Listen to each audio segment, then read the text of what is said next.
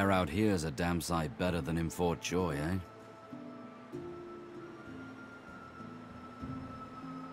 Ifan salutes right back, then grabs you in an unexpected bear hug. Truth be told, I couldn't have done it without your help. But you know, a contract's not complete until you hand it in. So I'm not putting my feet up just yet.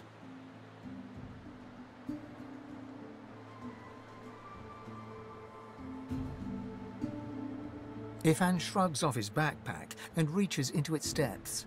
After rummaging around, he holds out a tattered page to you, upon which you can see a broken wax seal in the shape of a wolf's paw. Have a read of my contract and find out.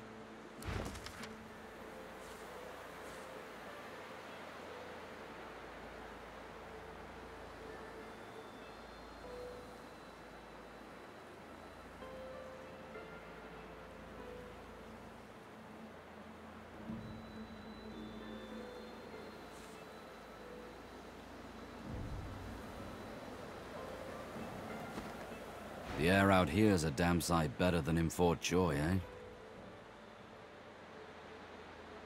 Not much, I'll tell you that. Why? What do you think of them?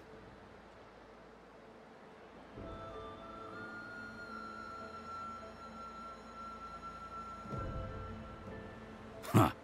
I figured you for someone who wouldn't buckle under their yoke so easily. Come on, get your spirits up. I'll wager they can't keep the likes of us locked up too long. Let's poke around and see if we can sniff out some blind spots in their surveillance.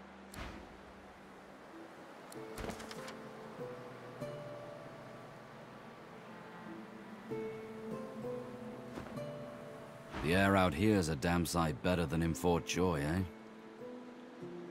Now that my contract is fulfilled, I say we get the hell off this island.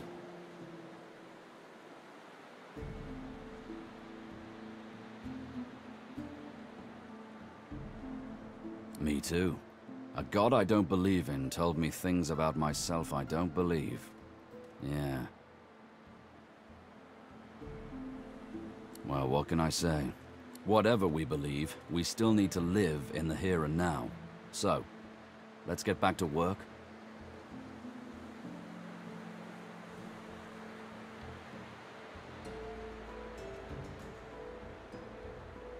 Ifan begins counting on his fingers and muttering to himself. This goes on for quite some time.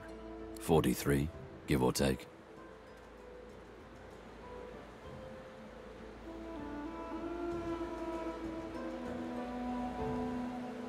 Indeed. That's pretty much how I feel about it too. What else do you want to know? Lonely? I wouldn't think so. I went from life in the regiment, to life in the pack, to life on the road with you. I haven't had time to be lonely. He pauses, reddening slightly as he looks at you curiously. Unless, wait. What did you mean exactly?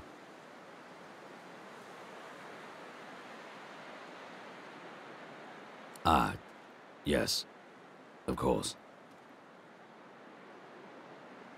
Ifan tips his fingers to his temples and saunters ahead. Yes, by all means, let us partake in the art of conversation.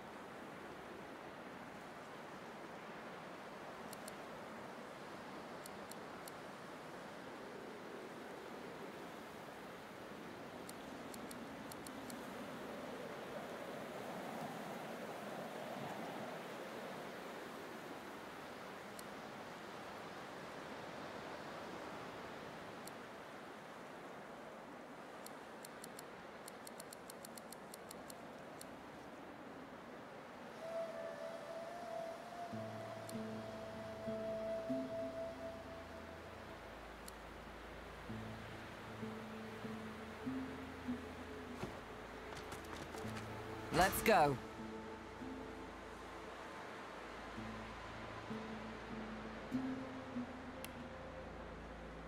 Vote first, questions later. Malady grabs the vessel with 2 hands and pushes it into the water. She hops on board behind you. God-woken. Wait till she finds out.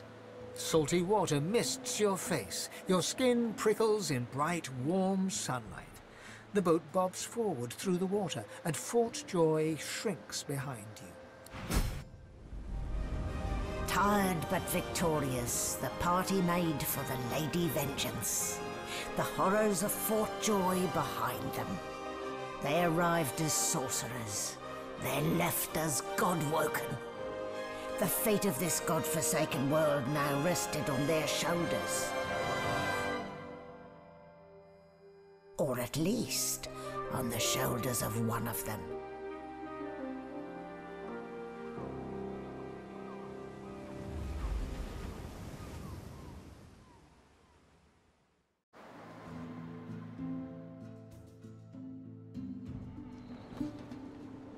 A light sea breeze kisses your cheek and carries away the smell of blood wafting up from the deck. In the distance, Fort Joy looms. Don't stand between a prince and his principles. The Magisters learned that the hard way. What were they thinking, standing against an Eternal? I almost pity the poor, ignorant beasts. I've no sympathy for those who die in the line of duty, especially as odious a duty as those dead Magisters held. Onward now. The sooner Fort Joy disappears from the horizon, the better. Perhaps the Seekers need help manning the ship.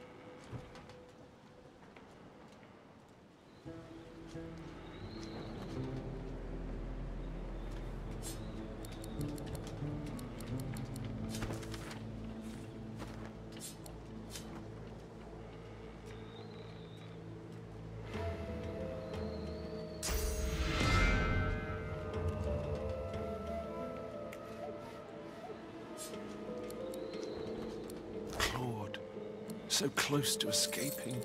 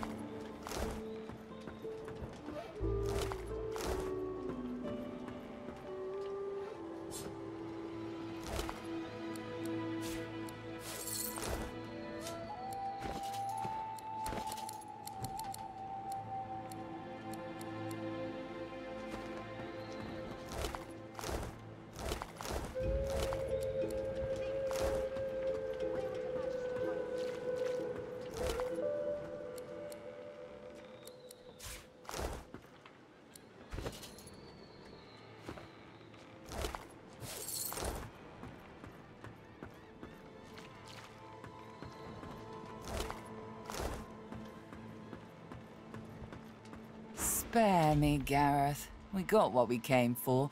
This is what success looks like. I won't see them tossed overboard. Not here. We'll hold a proper service. What's-his-face and so-and-so would want us to get this ship sailing before all else. They died for those God-woken, after all. You know their names, Malady. Can't you even pay them that much respect? Gareth inhales sharply, then catches you out of the corner of his eye and smiles, barely. Our guest stirs. Welcome, Godwoken. Glad to see you safely aboard. very glad indeed.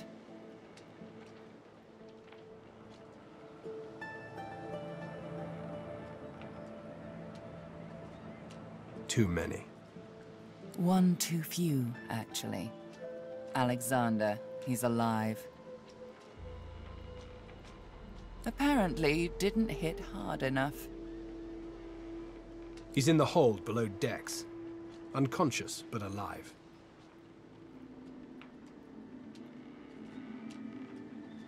Yes, we certainly had better, but the ship won't move. She's mute. We need to free her tongue. You're welcome to try, though I doubt it'll help. What Gareth means to say is don't bother. Livewood will only move when it wants to, or in this tub's case, when it's forced to. That's right. The ship's made of an elven ancestor tree, the spirit of which is still trapped in every plank. What we need is a way to control the bloody thing. The Seekers, the survivors of us, have been combing the ship from bow to rudder. It hasn't been easy. This place is laced with dark magic. These Seekers have such a limited skill set. We lost a man in the search. Malady might not appreciate that, but I do. And I hope you do too.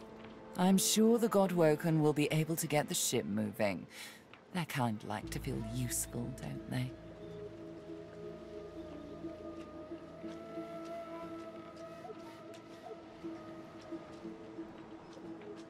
That's the spirit.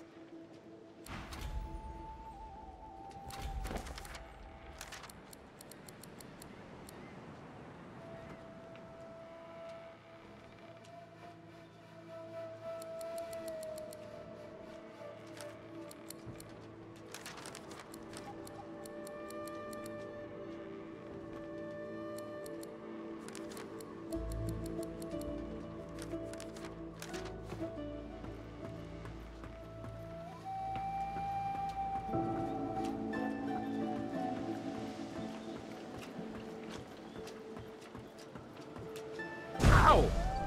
What did I do to deserve that? There you are. I was just thinking of you. This is Dallas's ship, but she can't have been the only one who could get it moving. It'd be too risky, and Dallas is anything but careless. There's a way to move this ship on board, I'm sure of it.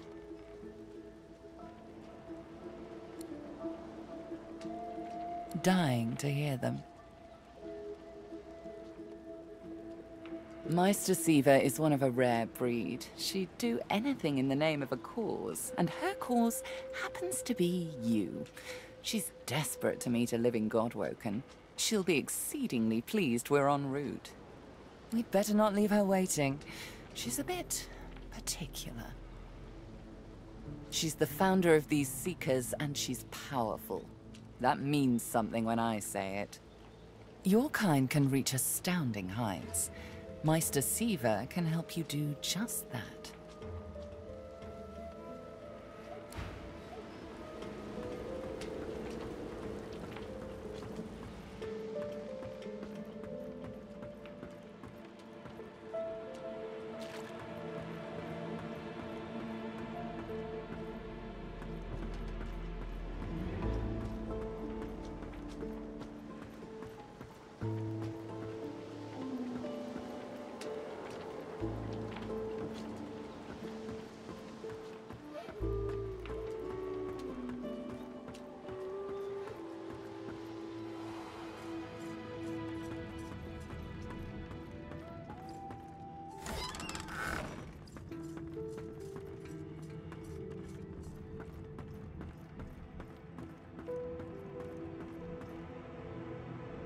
The silent monk leans forward slightly and stares at you straight in the eyes.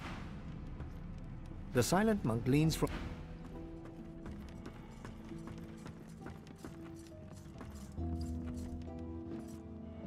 We have to find a way to get this ship moving. We can't let the Magisters...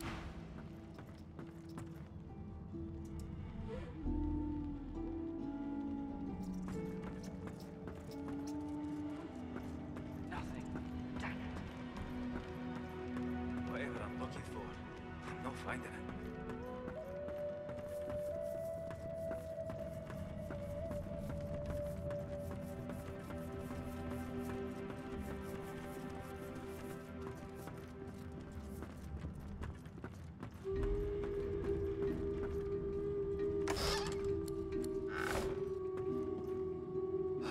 I must say, you may not be an Eternal, but you are certainly not as temporary as many of your fellows. You handled yourself well. Personally, I am just glad that I do not have to walk back to Reaper's Coast. Wind travel may be primitive, but it is at least efficient. Livewood, you have taken a dead elf and carved it into a pleasure yacht? I knew you people were barbarians. I had no idea you were sadists, too. Well, no matter. Whatever gets me to Reaper's Coast quickly. I have an excavation site to explore.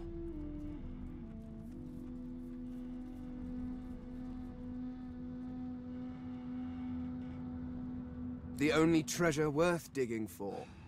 Knowledge. I was investigating a site where several artifacts of my people have been found. Some were even intact. Alas, I was not the only one there. Those red-robed idiots were scurrying about too, trampling precious clues under their ignorant boots. They caught me when I failed to correctly respond to their questions, and dragged me here. Still, it's good to be on the move again.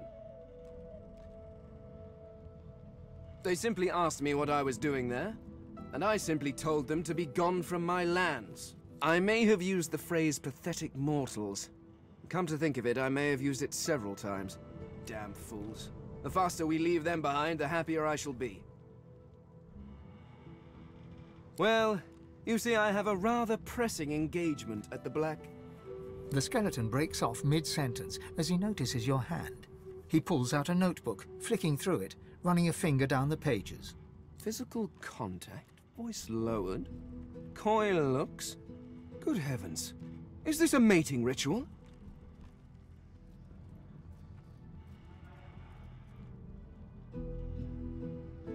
Why, that would be excellent! I have been curious about this for some time. The social interactions, the expectations, the mechanics. Come now, let's begin immediately. I shall compile my notes afterwards. Fane grabs your hand and enthusiastically pulls you behind the screen.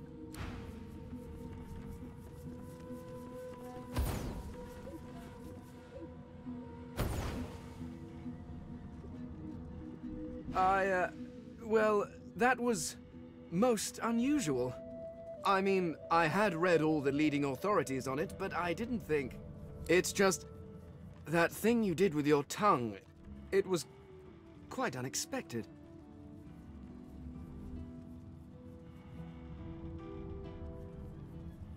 A team? What an interesting prospect. You certainly seemed capable in Fort Joy, and a companion on Reaper's Coast could be quite educational. Very well, I am open to this. I believe you normally spit on your palms to seal agreements, but I seem to lack the fluid and the desire to touch you. I hope a hearty verbal agreement will suffice. Very well, let's be off.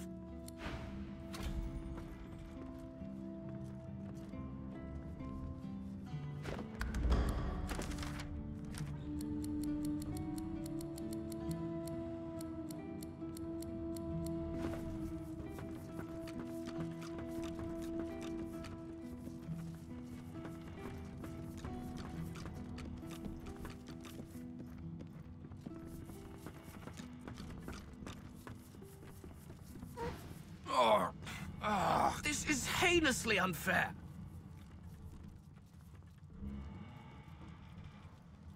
Well, of course it is. It was crafted with care. 100% ethically harvested from mortals, too. The quality is second to none. Oh, you simply wait until the creature is dead, preferably of natural causes.